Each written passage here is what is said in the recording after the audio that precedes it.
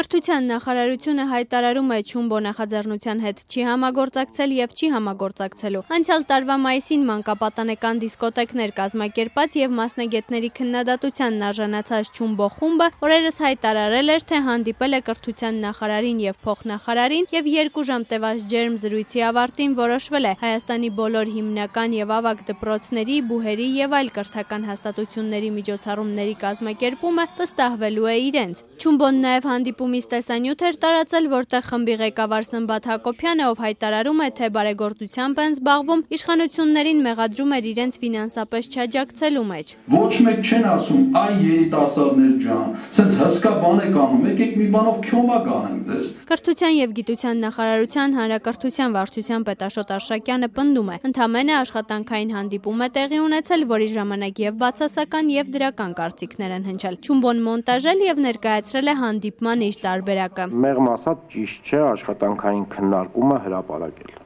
Լավ։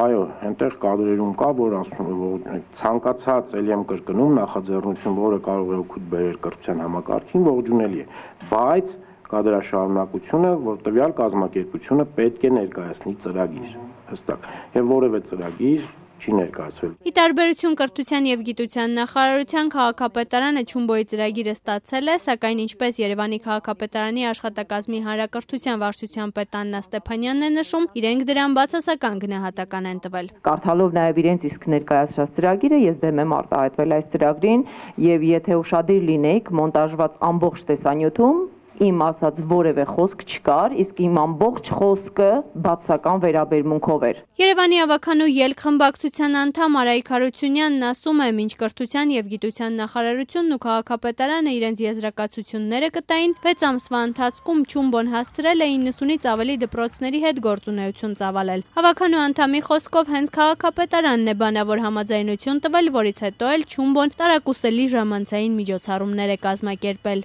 Ես երեք Արամ Սուքիասյանի հետ եմ զրուցել, փոխքաղաքապետի, եւ նա ասաց, որ այո, պայմանագիր չի ստորագրվել, բայց իրենց գիտությամբ, իրենց թույլտվությամբ այդ կազմակերպությունը հնարավորություն է ունեցել մուտք գործել դպրոցներ, դատարկ գարեջրի շշերով, վիսկիներով, ստրիպտիզ պարողներով, այդ լուսանկարները արդեն պետք է կտրեր կապը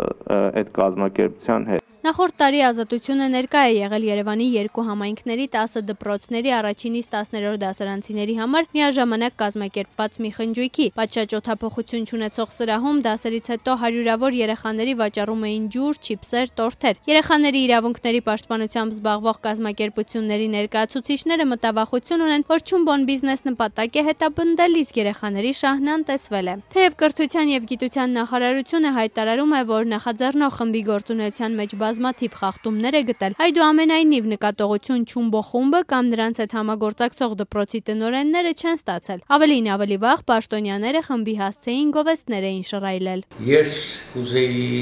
արդից օգտվելով խորին շնորհակալություն հայտնել Չումբո նախաձեռնող խմբին եւ նրա ղեկավար Սմբատ Հակոբյանին, որոնք միլիոնավոր դոլարներ են ներդնում, ջանք ու եռանդ չեն խնայում, որպեսզի մեր ուսանողության եւ կրթությունը եւ հանգիստը ամենաբարենպաստ պայմաններով իրականացվի։ Ես ուզում եմ իմ գոհունակությունը հայտնել Չումբո նախաձեռնող խմբի գործունեության հետ կապված։ Ավելի քան 40,000 երեխաների համար կազմակերպված մշակութային արժեքների, մշակութային երկու բարի, ազգային հոգևոր մշակույթի դասավանդման process-ը շատ կարևոր է այսօր մեր մատաղ սերունդին դաստիարակելու համար։ Հարգելի պաշտոնյաներ, դուք բարձրաստիճան պաշտոնյաներ եք եւ նման կազմակերպությունների հասցեին գովեստի խոսքեր հնչեցնելուց առաջ նախ պետք է